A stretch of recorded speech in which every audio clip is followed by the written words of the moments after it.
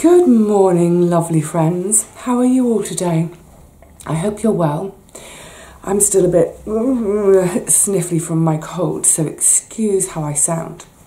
But I thought I'd just make the most of this beautiful bright morning. I've had to move my chair, in fact, because look, it's so bright, gorgeous, to catch up with you at the end of month number 19. I know I say it every month, but I honestly don't know where time goes. So this month, well, it's been quite interesting for me. I think I've generally been at a bit of a slower pace this month. Oh, hang on, I'm going to need my water to hand. My throat's still really sore. Yeah, definitely a much slower pace this month. As you'll have probably gathered from the fact that I was absent from the garden for the best part of 3 weeks. All sorts going on, which I don't need to go into. But also this month, I don't even know how to begin the subject for today. Well, you'll have got it from the title.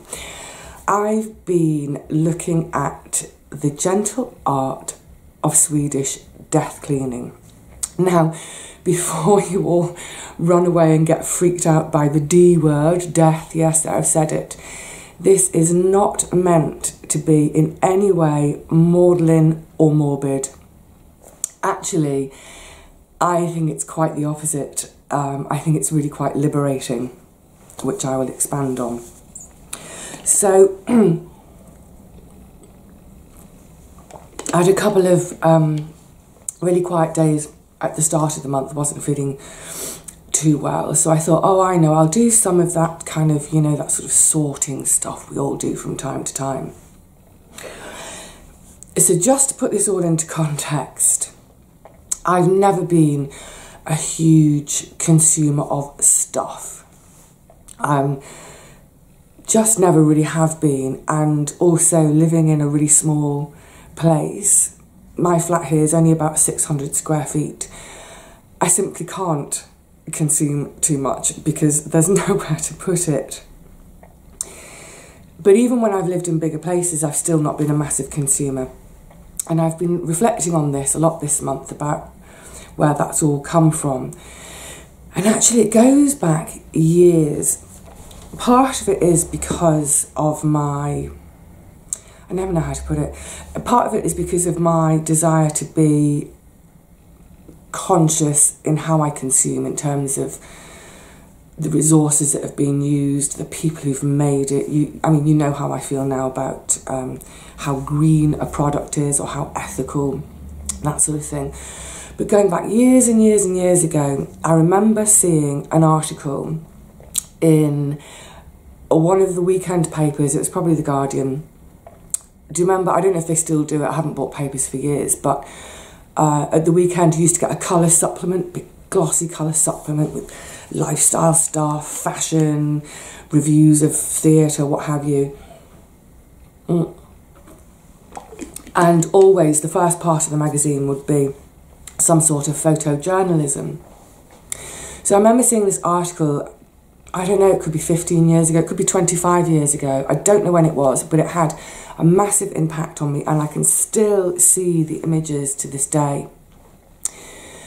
The whole article was about possessions, what we as families accumulate in our homes. Very simple, but really high impact photojournalism.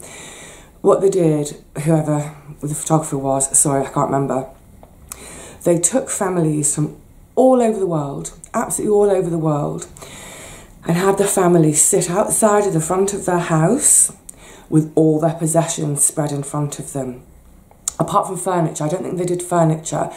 So it was just, you know, bedding, clothes, all the stuff from their kitchen, toys, books, etc., etc.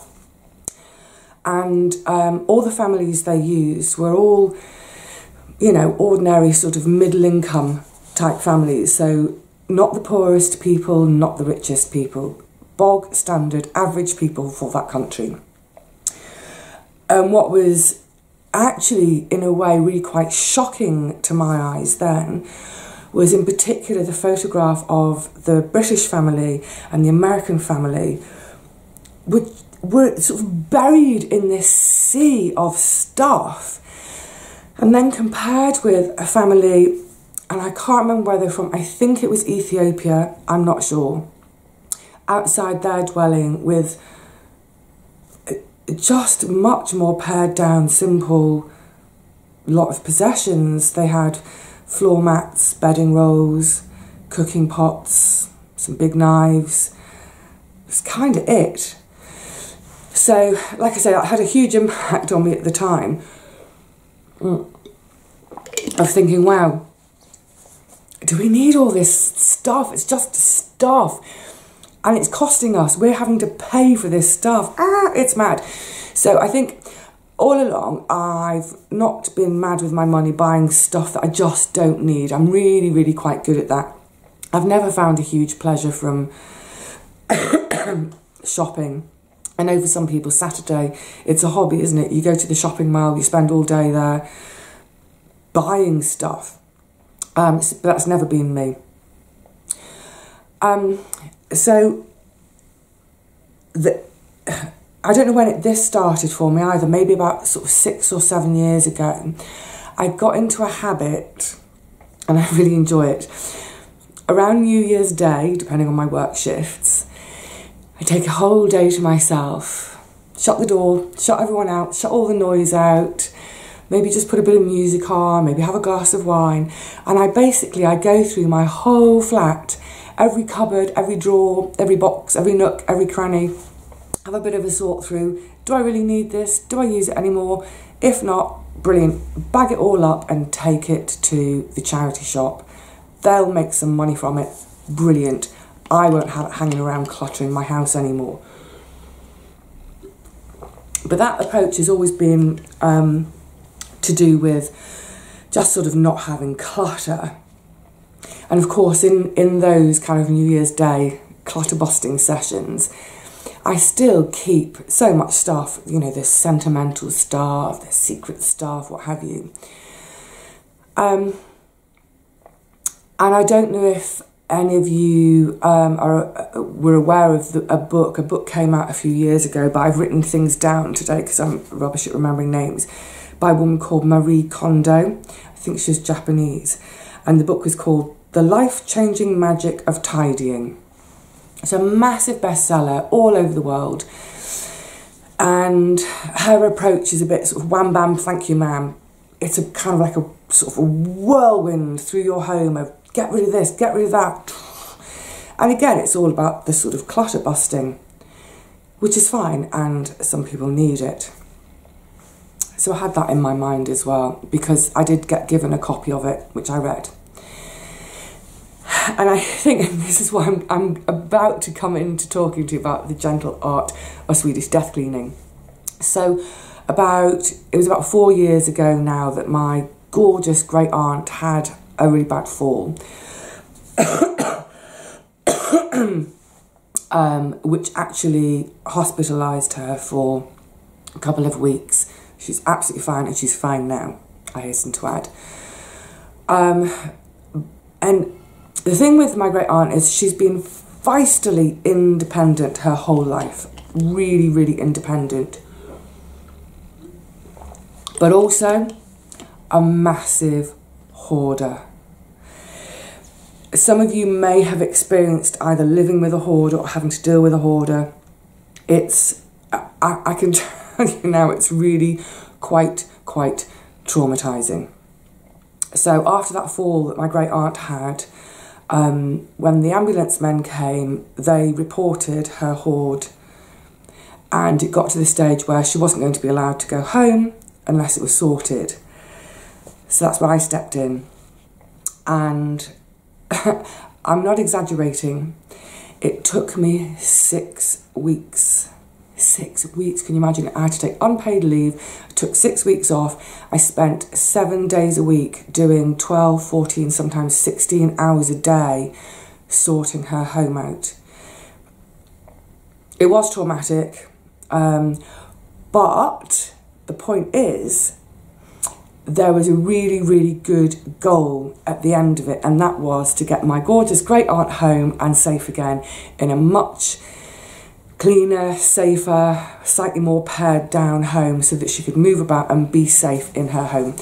And that's what happened. And she's home, and she's stayed home ever since, and it's great. Yay! So, sorry, I'm having lots of gulps. Really am with this cold. So, I'd been starting to read a little bit about this new thing, the Swedish art of death cleaning. No, the gentle art of Swedish death cleaning. It's by Margareta Magnusson. And what I liked about what I was reading, say compared to the Marie Kondo, which is that whirlwind, just get rid of junk, is the Magnusson approach is much slower, it's more quiet, it's more reflective. And for me, one of the basic principles of it seems to be it's about beginning to shed the baggage of your life while you're still around, still perfectly capable and able, as I am now, rather than leaving it for someone to deal with once you've died. So, for example, just back to my great aunt, if I'd been dealing with all of that after her death, I think it would have just been absolutely horrific, because I'd want to spend the time thinking about her, mourning her, not wading knee deep through all her junk. So I'd been thinking about it more and more and more. And so at the beginning of November, I thought, let's kind of put this into practice for my own life and just see where it takes me over the next few days. The main thing for me is I don't have kids. So I don't have anyone to inherit my stuff. So who is going to deal with it all when I've gone? Is my sister going to have to deal with it all? Is my nephew? In my family, of my generation, there's only 4 of us. And of those 4, there are only 3 kids.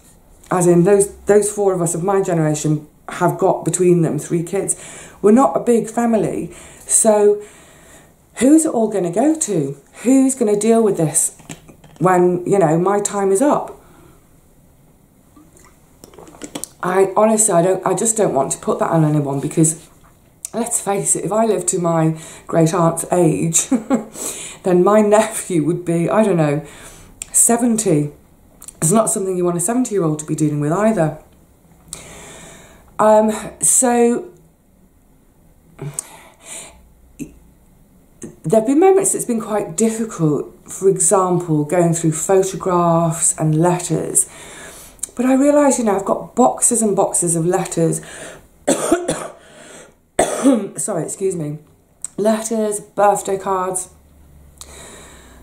I'm never going to read them again. So why have I kept them? It's crazy. The contents of them, they're all in here and in here anyway.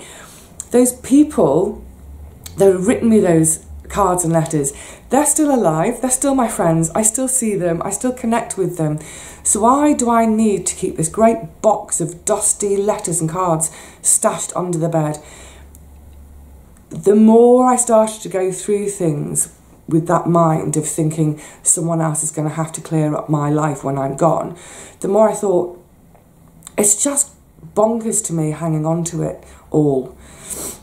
So it's been really quite liberating. I've chucked loads of stuff. When I say chucked, I've done the chucking appropriately, either to charity shops or recycling, what have you. With photographs, for instance, packets and packets and packets of photographs. And in so many cases, when you open that packet of photographs, it's a whole roll of film taken on one particular day. 36 pictures of the same event. One picture is beautiful. The rest are like, there's always someone who's not quite ready for their photo or whatever. Why keep 35 of those pictures when one could be kept? And in fact, do I really need to keep that one photograph? I think it's... This exercise, I'm sure, would be very different if you had kids. But, and again, this is not morbid or maudlin. When I'm dead, who's going to want to look at photographs of me and what I got up to when I was 20? No one's going to be interested. Once I'm gone and all my friends are gone, no one's going to even know who I am. So, yeah, the photos, letters, it's been great. Just jettison them all.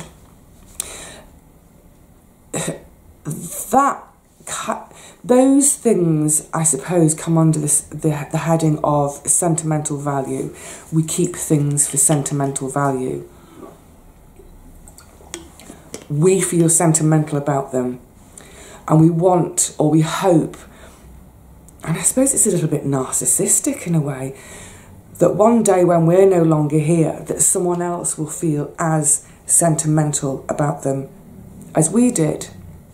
But like I say, I don't think anyone's going to be sentimental about any of my sentimental stuff, so chuck it, sell it, whatever. Now, there are some things that I have which do have monetary value.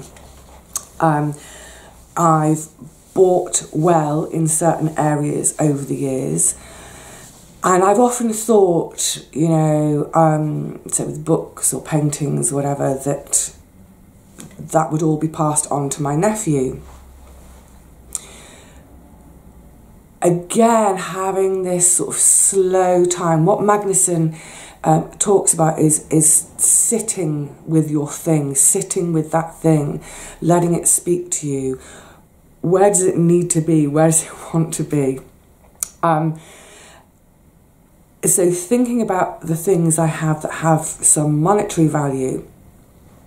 If I live as long as my nan has lived, 99, my great-grandma, 97, my great-aunt is 98, so she'll be 99 in the spring. If I live that long, my gorgeous nephew is going to be 70 before he sees anything of his inheritance. By the age of 70, hopefully, he'll have established himself. So what occurs to me is, wouldn't it be better if all those things that I was thinking about leaving him, wouldn't it be better to give those things to him now? Or, for example, this is what I'm thinking is, all those things, I get them to auction, I get them sold, I open up a little fund for him, a little bank account, because he's still at uni, he's still irresponsible. I mean that in the nicest possible way. I want him to learn some life lessons as well. So I want him to leave uni without help from his auntie. I was going to say great auntie then, I'm not his great aunt, I'm his auntie. I want him to leave uni and find out what the real world is like in terms of paying rent for where you live, getting a job, all those things. So let him have 5 years or so experience of that, but then maybe when he's 26, 27, I can give him a lump sum. So instead of him having to wait till I die, give him the lump sum now to say, there you go, you do whatever you want with it, but hopefully it can be a little bit towards a deposit for a flat or a car, or, you know, whatever he wants to do with it. But surely it'd be better for me to give it to him when he's a young man than wait till he's an old man. So yeah, it's been really, really interesting looking at all my possessions on an individual basis and thinking about why I've kept things, whether it's sentimental, whether it's because they have an intrinsic, you know, financial value, thinking about my family, imagining, sort of starting to imagine where I will be when I'm an old lady, imagining my nephew's life as he grows up. It's actually been a really, really lovely thing to do. I can't imagine myself as an old lady. Yeah, I feel far too young yet to start picturing myself as an old lady, but I will be. I will be an old lady one day. Well, I hope so.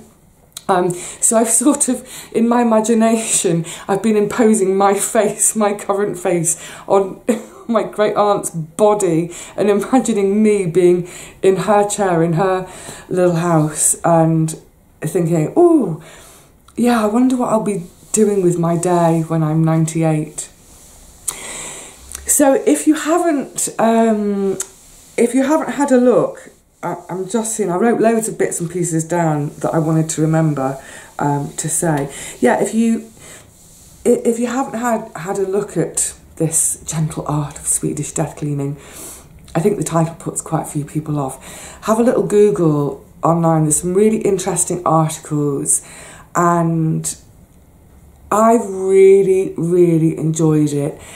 It's been quiet time, it's been reflective time. It's been a time to be sort of grateful for everything I've had in my life so far and all the experiences of life that have made me who I am today. All sorts of those experiences and thoughts have come flooding back to me. And that's, like I said, that's all in here and in here. Anyway, I don't need stuff.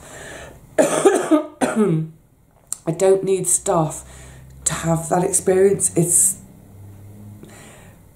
I suppose in a way what I'm trying to say is my life has been accumulated, or at least it should be accumulated in here, not in all this stuff. So yes, I beg your pardon, sorry about this. One of the other things is those, you know, those half-finished or barely even started projects. I'm sure we all have them. I've got a couple of projects that were thought up maybe 6-12 months ago. That's okay. I haven't had time to do them just because I've been doing other stuff and enjoying doing other stuff. But there are some things I've had on the go for 10 years or more. And honestly, during this quiet time, I've looked at them and said, come on, Vivi, you are never going to do it. Give it to someone else. Let someone else have the pleasure from it. Yay. So I'm not going to be living in a completely bare house, not by any means. But it does concentrate the mind on what do I actually need. There are things I need. I need bedding. I need cooking implements. I need books. I need entertainment, and books count as entertainment. They're not going anywhere yet. Although, having said that, I am starting to give away some of my books to particular friends who I've always wanted to have particular books, so they might as well have them and enjoy them now, and then they can talk to me about it and I can see the enjoyment they get from them, rather than, again, if I'm dead, I won't see the enjoyment they get, so I might as well share now. So yeah, there are things I need, and then there are things that I would like to have still. So it's a sort of a William Morris approach as well. For those of you who don't know William Morris, a designer, artist from the end of the Victorian era, coming into the 20th century, arts and crafts movement. And he said, and I'm probably going to misquote slightly, so forgive me, but he said, have nothing in your home that you do not believe to be either useful or beautiful. So yes, I'm enjoying paring things down. I'm enjoying beginning to think about getting things to the people that I want to have these things. And it's incredibly liberating. It feels like this huge weight is being lifted. I don't have to worry what happens all those years down the line. Just get it all taken care of now. Yay! So, I'm so sorry about this cough and cold. Hang on a sec. That's mostly what I've been up to in this month, number 19. In terms of other aspects, money, yeah, it's okay. I had a couple of quite big expenses in September and October, so I'm still trying to work to sort of make that money back. Food is going great. got squash coming out of everywhere. You see, that's another reason I could never be a hoarder. I don't have space to hoard because I've got squash everywhere. So the food's going great, money's kind of okay, you know, leave those savings alone, just leave them where they are. I'm back regularly in the garden now, which is absolutely wonderful. It's not a huge amount to do at the moment, but it's great to just be out there in the quiet. And actually there have been quite a few days when I have been in the garden quietly recently, and this Swedish death cleaning thing has been going around and around in my mind still. It's great. I think I'm going to finish in a minute because I know I'm burbling on. But I think, you know, we live in a culture where I think a lot of us fear death. We don't talk about it. So I hope talking about this today hasn't made you uncomfortable. I would never ever want to make anyone uncomfortable, of course not. But I think it's good every now and again to just remember our own mortality, to not be shocked at the thought that, yeah, there's going to be a day when I won't be here. I just won't be here anymore. And I think what can be really hard is to think that I won't be here and there won't be anyone else around who remembers me. So if nothing else, that tells me to make the most of my time while I am here and my friends while they are here. Yay! So I'm going to leave you on that note because I need to fill up my water bottle because I can't speak anymore. I know I'm being a huge baby about it, aren't I? I'm rubbish with colds. Anyway, so a little bit of a different monthly thoughts on this month, but I hope that's still interesting and thought-provoking for you anyway. Now I really am going to say cheerio. Take care of yourselves until the next time I see you. Oh, and actually, I'm just thinking about dates and the order of things. So the next time I see you will probably be for a tour of the garden at the beginning of December, because we're about to go into December. And then after the tour, I've spent ages doing this and it's ready finally. I've done a compilation of all the videos of the kitchen garden over this course of a whole year, starting right back last December and coming right up to this December. It's a really, really, really, excuse me, really long video, but I hope it's the sort of thing that you can enjoy over the holiday period, either watched in chunks or just sit back and watch the whole thing in one go. I thoroughly enjoyed putting it together and looking back over the last year. Not some great or some not great moments, but so many wonderful things to celebrate. So hopefully that will be the next but one video you see. Can't wait. So in the meantime, yes, take care of yourselves, stay snug, stay cozy, stay warm, whatever you're doing, and more than anything, be happy. See you soon.